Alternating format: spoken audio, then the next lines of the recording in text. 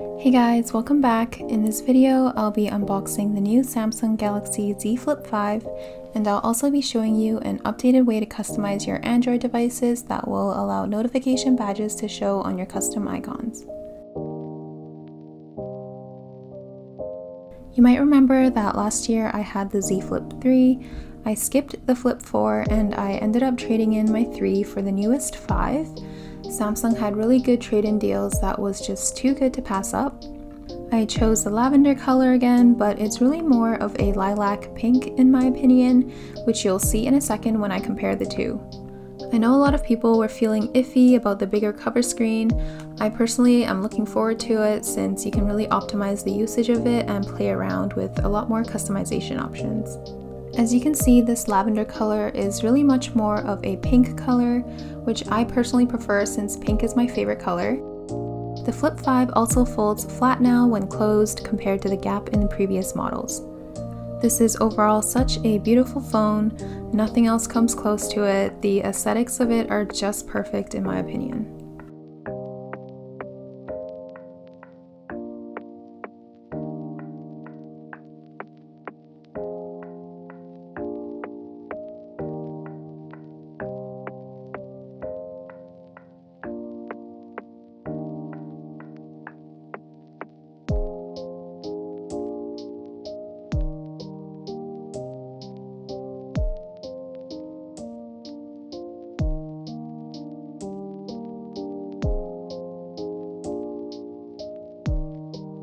For cases, I didn't want to hide the color of the phone, so I just got a clear case off Amazon.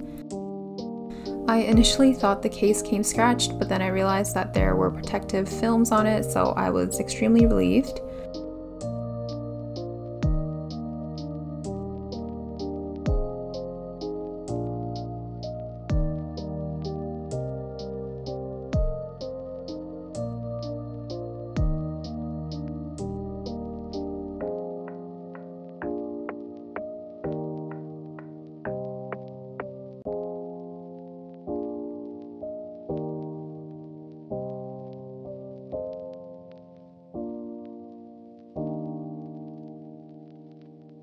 I also tried a different case combo using my Mochi Doodles Flip 3 case from Casetify. One nice thing is that the back piece of previous models still fit since the phones are all the same size, so I just mixed it with the front piece of the clear case and it looks super cute together. The edges don't really match, but it doesn't feel drastically different and I love how it looks overall.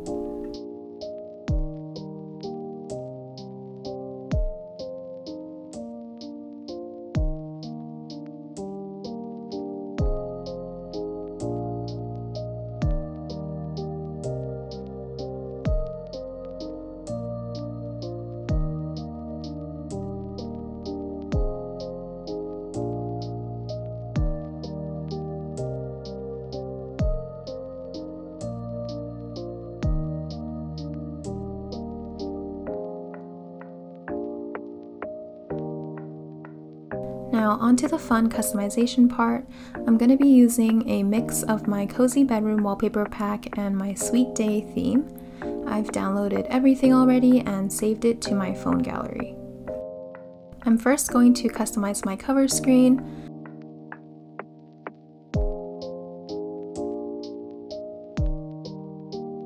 The cover screen now has a lot more customization options. You can choose a lot more different placements, fonts, size and color, etc. You can also add animated wallpapers to the cover screen as usual.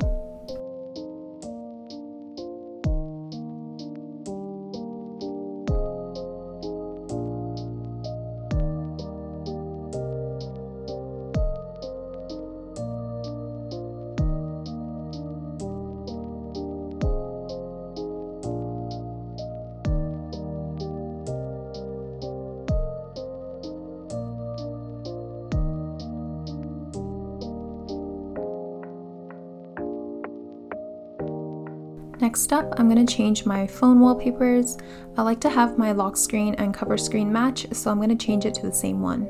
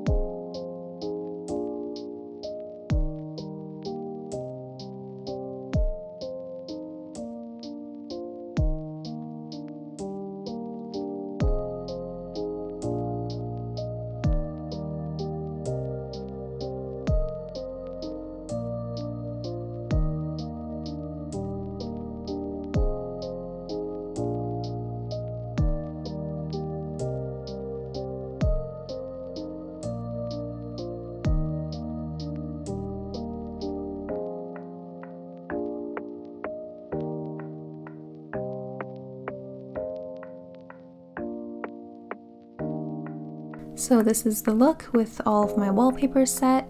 Now we're ready to change our icons.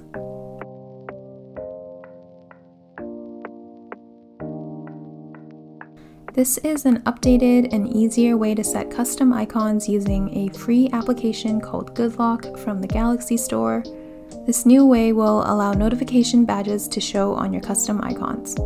Once you install GoodLock, open it up and install Theme Park. I already have it installed, so I'm just going to tap on it to open it up. So this is what Theme Park looks like when you have it open. All you need to do is tap on the Create New button at the bottom and then tap on the 3 vertical dots up top to change your icons. All of your applications will then show up. All you need to do is tap on one to change the icon. For example, to change Spotify, I'm going to tap on it. I'll then select Gallery since my icons are stored in my photo gallery.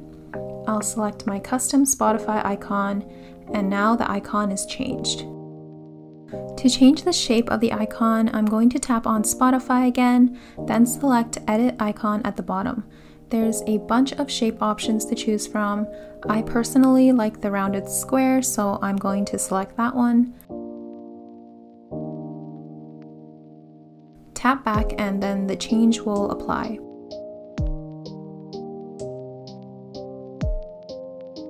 Now I'm going to do the same to the rest of my icons.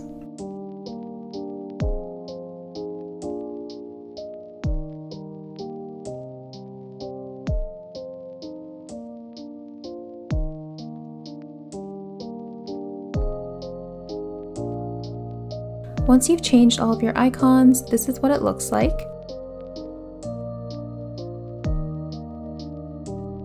Tap back and then hit the install icon up top. You'll need to give it a name before it can save. And after that, you'll see the new set of icons you made jiggling. Tap on it to install it and you're done. On the Samsung theme store, you'll notice that a lot of applications aren't covered by the themes, so using Theme Park is a great way to make sure that all the applications are covered and consistent. You'll also keep the function of notification badges on the custom icons.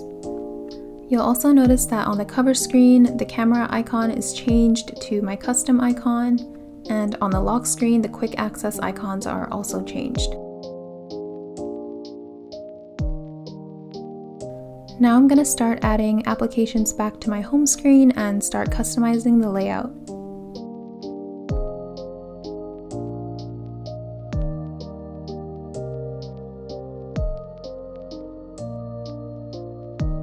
For my widgets, I use Color Widgets iOS 16 from the Play Store to add photos and calendars to my home screen.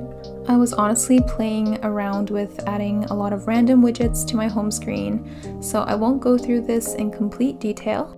I did end up adding a Google search bar, Samsung Notes, and a weather widget to my home screen in this part. I also ended up changing my photo widget to match my lock screen wallpaper.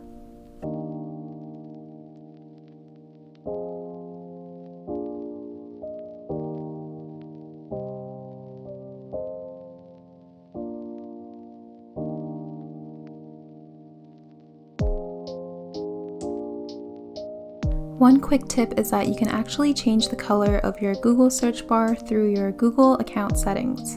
Head into your Google account settings, tap on the search widget, and you can change the color and opacity of the Google bar. It will also preview it against your home screen wallpaper background, which is nice.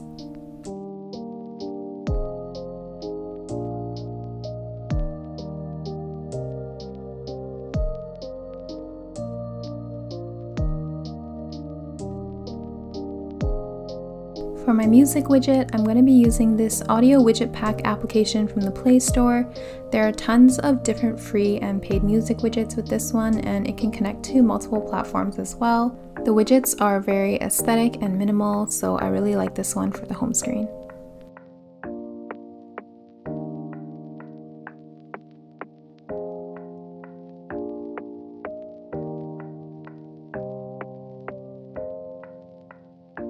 To add animated widgets to your home screen, I use Magic Widgets from the Play Store. You can add any GIF file to it and have moving widgets on your home screen.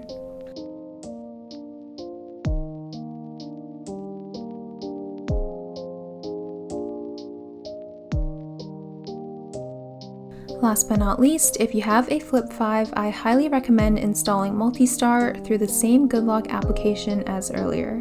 This will allow you to browse any applications on your large cover screen, and all the icons will also be customized through Theme Park, so it looks really cute on the cover screen.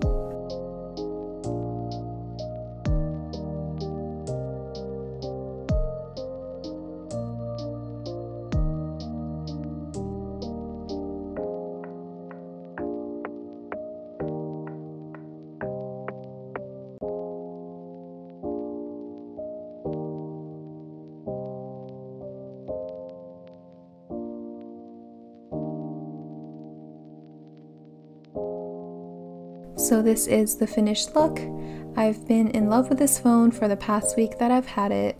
I hope you found the updated Android customization tutorial helpful as well. Thank you so much for watching, and I'll see you in my next video.